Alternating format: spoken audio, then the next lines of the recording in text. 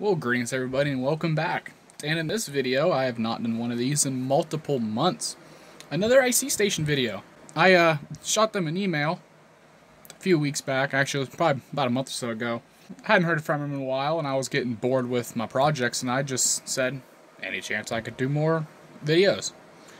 And they got back to me, did the usual, sent me a list, take your pick, and I picked this. This is something. It is a stereo TDA2030A kit. Now looking at the photos, I guess I wasn't very observant. I did not realize this was a kit. I thought it was a complete board, you know, something like this. Now of course I'm not complaining. I like building shit. I have a whole workbench of stuff to build shit with.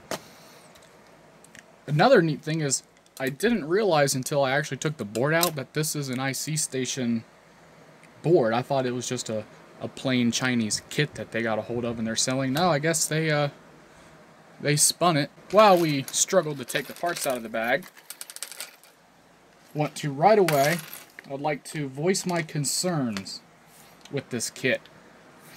Right off the bat, it's a 2030A. It, along with the 2050, has not been in production in years. So either these are clones, which let's be honest, they probably are, or they could be pools, which I have seen before. Nothing necessarily wrong with a pooled part. But I'm gonna bet, because these look clean, kind of scratched. Let's see if we can get closer. This phone ain't the greatest. You can kind of see all the scratches on the tabs. That one might just be a straight clone. Let's do this. The one on the right looks like a laser etched, and the one on the right looks like it's one of those paint stamp things. My second concern is this is being powered from a single rail supply, which is fine. You can run these on a single rail supply. The issue is you get very little power. Here we are on the product page. I guess I somehow completely missed this photo showing it's clearly a kit. But nonetheless, it's advertised as 15 watts by 2, and for supply voltage it says AC 9 to 15 volts. Well, we're half wave rectified on a 2200 mic filter cap. Don't do that. That would probably sound awful and give you a bunch of ripple. Now, I want to get more in depth with the weaknesses of the 2030A, and this is of course assuming an authentic chip, which whether if the ones in the kit are authentic or not, we won't get into. TDA 2030A. It's rated 18 watts at 4 ohms at positive and negative 16 volts. So that would be a 32 volt supply voltage because they add together.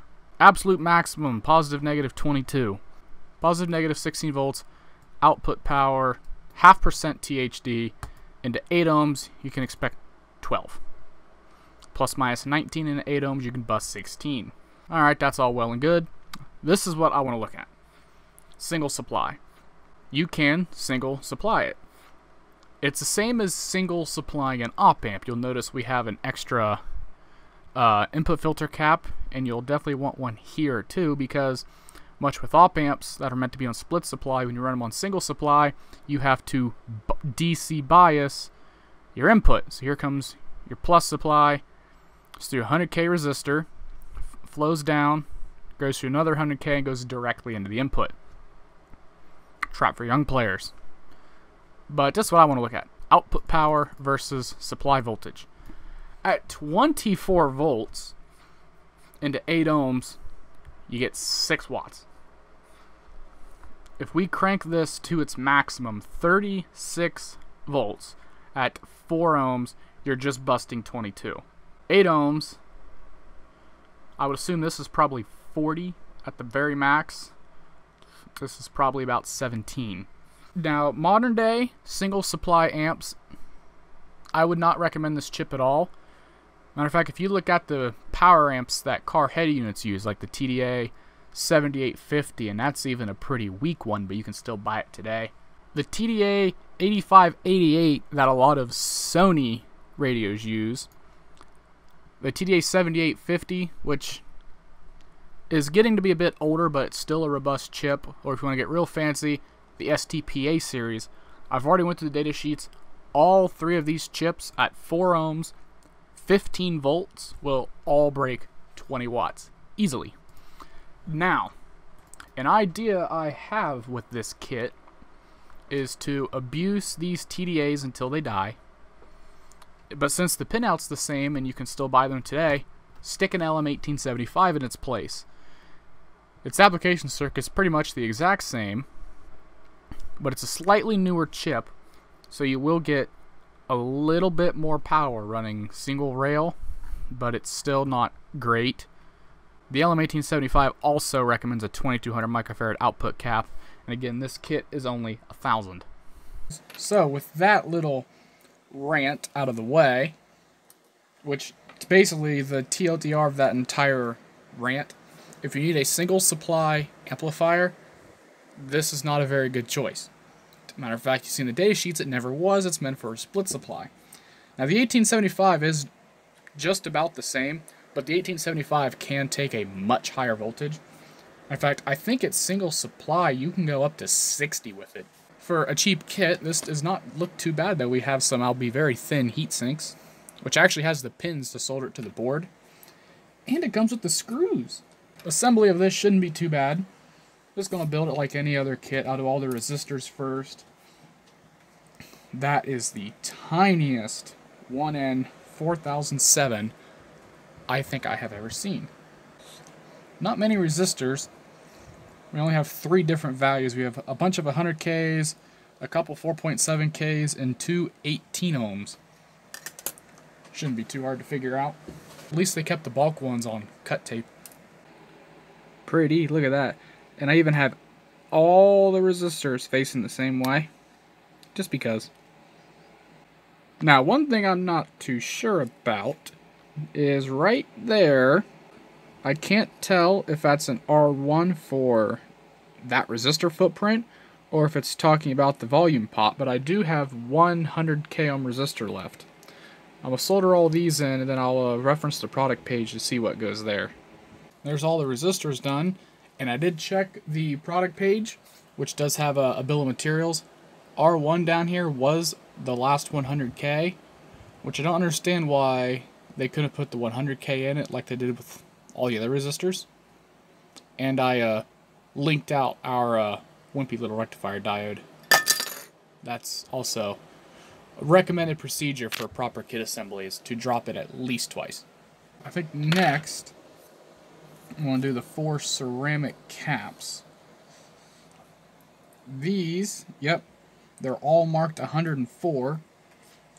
So that means 10 plus 4 zeros, that's 10,000. No. I don't remember off the top of my head how to read it, but I do know that is a 0.1 microfarads. These are all going to be decoupling caps. And now the shiny ceramics are in. Electrolytics, we have 4 different values of caps here, but they're all marked on the board. And there we are with the small electrolytics. I also went ahead and put in the input jack and the LED. Got the rest of the larger caps, the speaker terminals, and I switched the power header to just these male jumpers because I have a female plug I can just stick on the end of that. A little trick I'm going to do is I'm going to screw down these TDA chips to the heatsink, solder the heatsink down, and tighten the screw. That way there's no stress on the actual leads of the chip. But as in typical kits shipped from overseas, I got to straighten all the pins out on this. There's our mismatched TDA 2030s. I'm not going to bother putting a heatsink compound on these because, as we've seen from the data sheet, these chips are going to put out so little power. I do not believe it will be a concern. Got them screwed down. Now I gotta do solder them in. Look at that. Now, as is common with all these TO style packages, the center lead is directly connected to the mounting tab. And in the case of the 2030, that would be supply negative. But again, this is a single supply, it's going to be ground. It's going into the heatsink without an insulator or a mica washer, or a shoulder washer, my bad. The mounting little pins are isolated. They don't connect to ground at all, which means each heatsink is isolated, but that also means it can't use the board to dissipate even more heat. I would really like to put these 2030s in sockets so I can just pull them out and stick 1875s in it whenever I get around to ordering those. But I don't have any on hand. And I believe that finishes the kit. Well, here it is. Got it connected to my supply. Set of speakers connected. I'm going to dig out the old trusty Harbor Freight voltmeter. And we're going to turn it on and see if it blows up. Nothing blew up. I did get a thump from the speakers. So what's my power supply at? 12.6. Let's go make sure I don't have any DC on our speakers. Well, can't see the screen, but 0, which you won't because output filter caps.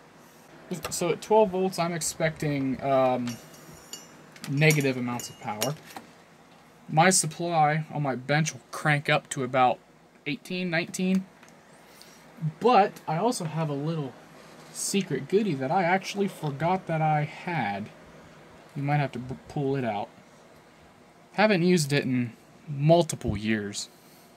Oh yeah, copyright-free music. I don't know what song this is, but it's from the music library. So we're about to find out. Make sure this phone's turned all the way up. Go to a reliable 5S, right?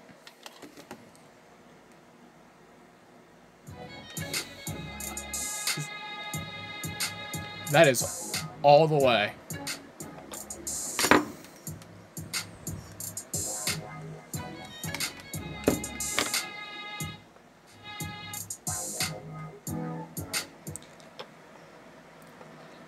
I don't hear it at all here.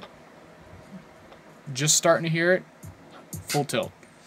I wonder if the gain is voltage dependent. So let's go ahead and get my supply and just crank that.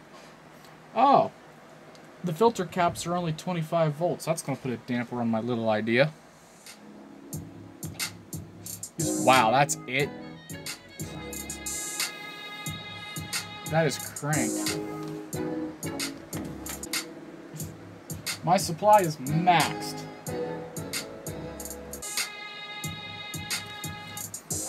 And now we kill it because it's smoking. I thought I smelt burning. I decided to poke a resistor that has left a mark in my finger, and it started smoking. There's 300K resistors that look darkened. Well, we're going to go ahead and ohms test these.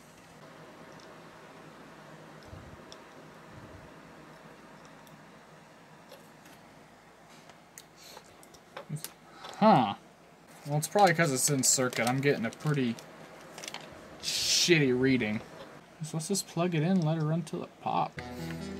This thing is a pain to use because where the laser points is not where it takes its temperature from. They're about 1 inch apart. That one's cooking.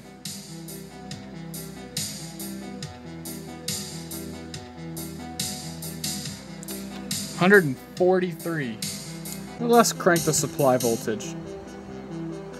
Back up to 20. You can't make that up, people. My iron's not even that hot. It's not even on.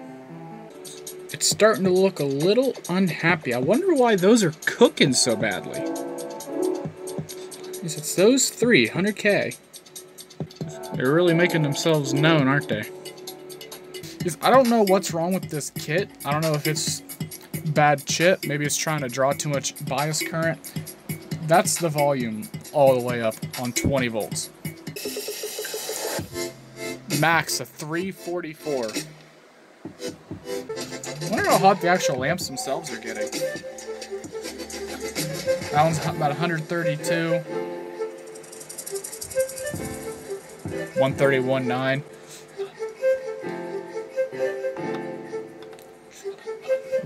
Yeah, it is not happy with me. I'm looking at the product page from another person that built it, and I'm looking at his resistors, and they're in the same spot as mine, so I didn't goof it up. That 100K right there, that wee tiny one, it's cooking too. See, it seems to stop at around 340. Let's shut this off. I need to... What's the color code on all these resistors that are in the 100K? Brown, black, brown, huh? Sure shit. All these resistors marked as 100K, I put in 100 ohms. I don't have any 100K resistors. They sent me the fucking wrong resistors. That's probably why it's biasing like fucking drawing too much. I bet this thing's probably a hell of a lot louder if you get the right parts in it. So instead of sending me 100K resistors, they sent me 100 ohm resistors. So who knows what the fuck that's doing to the circuit, but we do know, as it is now, this kit is extremely unhappy with me. So, meaning that I cannot finish this video properly. So, Mr. ICStation, because I know you guys watch the videos, that's how you know when people make these boards, who packs these things? Because I was sent 100 ohm resistors and I needed 100K, and it's making my circuit go up in smoke.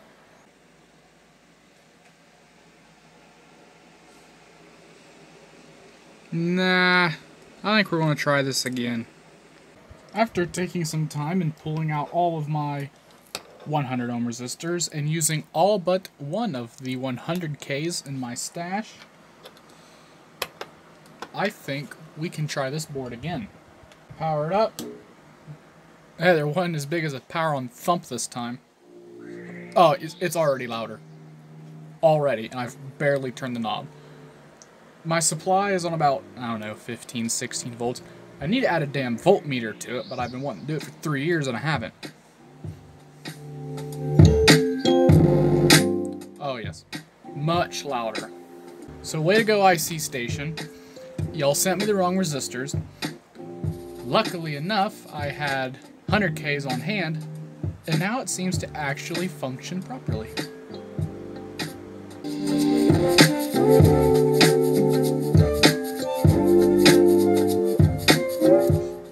Actually, that's getting pretty loud with not a lot of power.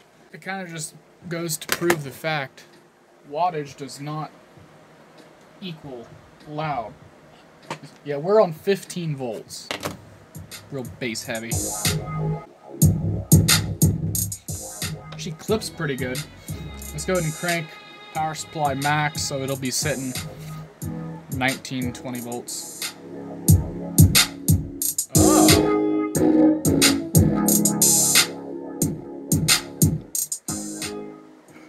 I gotta say, that gives a pretty good little kick for only 4 or 5 watts, maybe 6.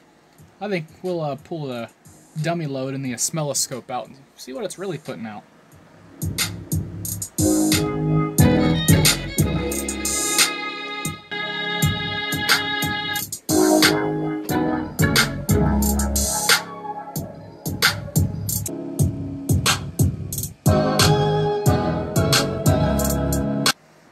In here we have the oscilloscope out. We have my dual 8 ohm resistor bank just out of frame.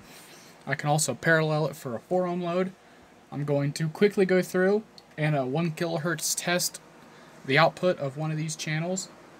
And I should probably disconnect the other real speaker because I'm not a fan of having 1 kilohertz tones blasting in my ear. So yeah, we're just going to go ahead and unplug that guy.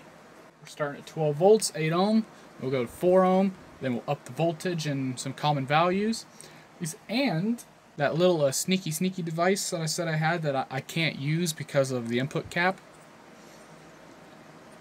100 watt DC-DC boost converter.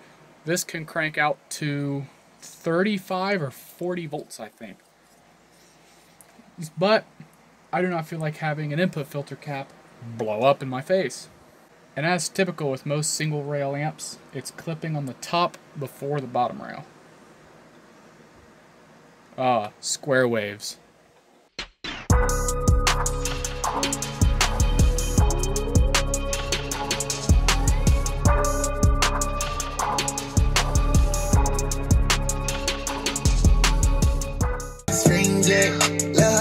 Now she got it locked in, yeah. Lil' ho, yeah, she want a new ring, yeah.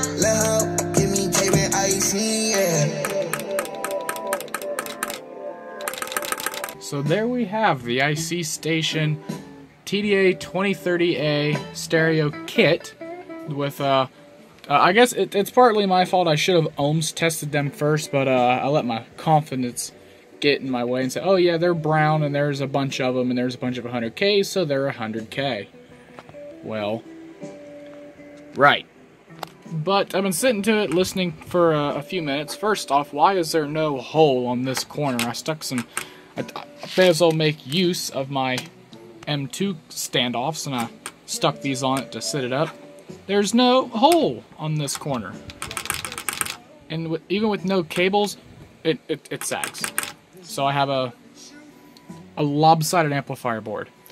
But I don't hear much hiss. Power is low, but it, you know, near field listening, 3-4 watts is fine. When you are up into the upper power, that this can do at least, these 1000 microfarad output coupling caps do roll off the bass some. And also, shout out that it doesn't have a blinding blue LED on it. Nice, good old 5mm diffused red. Haven't even seen one of those in a while. Get a little more power. Get this 25 volt filter cap up it to a 35. Run it on 25 or 30 volts. Get a little more power, but at 4 ohms it will get hot. These heat sinks are small and they are thin.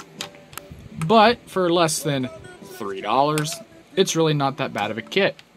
So, link in description if you want to check out this kit.